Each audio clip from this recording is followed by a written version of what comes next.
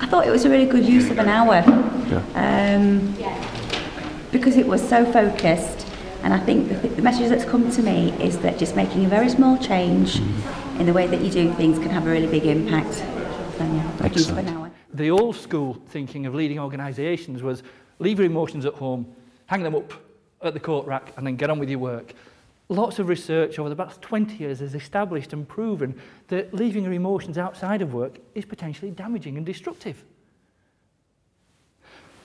Let me ask you this question, show of hands.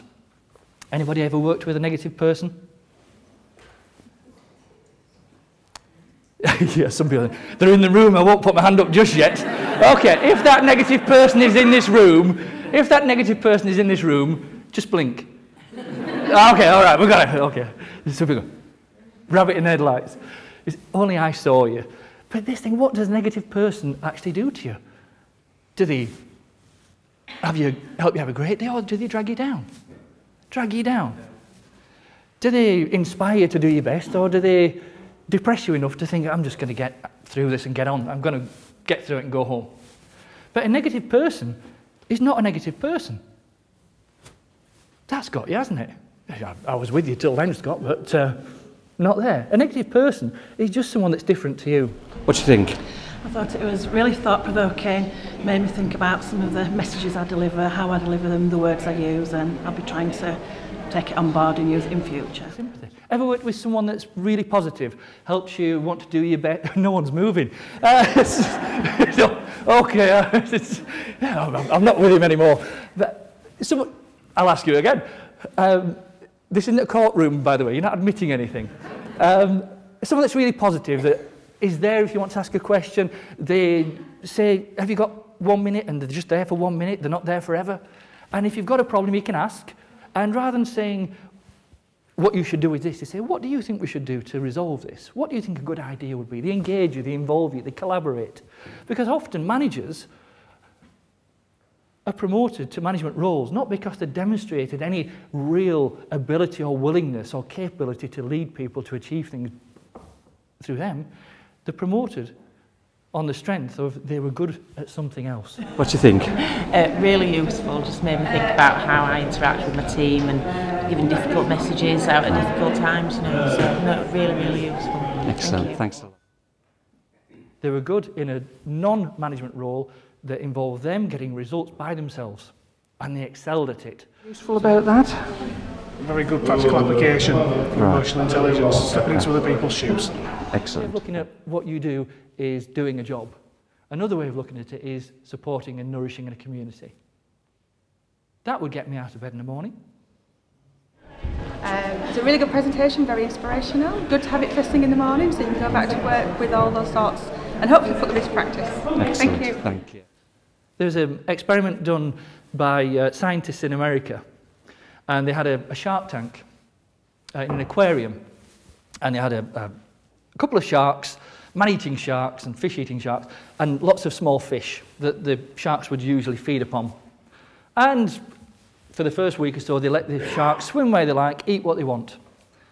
The small fish were dead. They were shark food.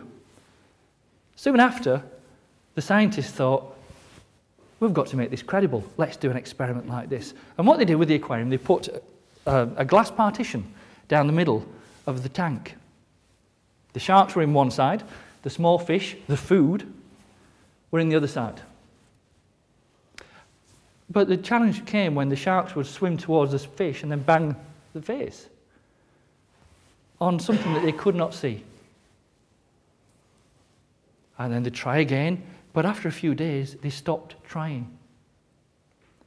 Their limitation was, I can only go this far. What they found was the sharks would rather starve to death than hit that barrier again. They could see what they wanted, but they couldn't get it. What happened? They gave up. Apply that to an organisation.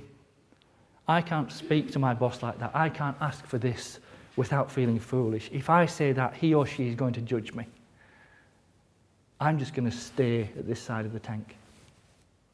That silo working Emotionally intelligent organisations don't work in silos.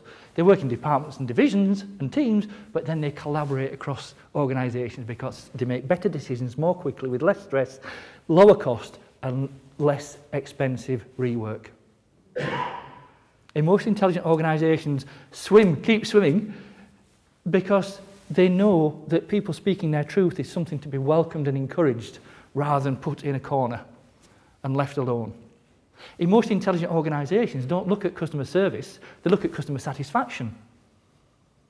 Really useful session. It gave me some time out to think and reflect, which hopefully I can take back to my team and have some sort of similar conversations. Emotional intelligence complements technical competence. It's deeply human, it's not soft and cuddly, let's hug a tree, and it's not about being nice. Nice should be the default setting, but sometimes you've got to be something other than nice as a manager. There's tough messages to convey. There's performance issues that need addressing and deserve addressing. And please bear in mind, if someone's underperforming, it's not about them, it's about you and them. Great performance cannot be achieved in isolation. Failure, poor performance cannot be achieved in isolation. Because what you find as a manager, you may not be aware, but people's brains keep score. Some managers are so focused on the process going right, things being delivered on time, and it to be the right quality within budget that they forget to support people to enjoy the journey. Many managers, not all, many managers are so focused on addressing things that have gone wrong or stopping things going wrong that they rarely, if ever, acknowledge someone that's done a great job. One manager said to me, well, people are supposed to do a good job. Why do I need to say well done or thank you? I guess they're probably going to then work with you rather than against you. I'd worked with his team. They told me what they didn't tell him. That we can all collectively increase the value of the organisation, and we can provide better services and enjoy the journey. I think the key message for me was enjoy it, enjoy the change instead of being frightened of it. It was really good, really fantastic. Looking forward to the rest of them. Excellent. Small steps. The trick is change small, change often. Change small, change often. Very thought-provoking, particularly when we're going through all this change and thinking about how other people see me and how I portray myself. So think about some of the positive messages that I can give. Lovely, thanks.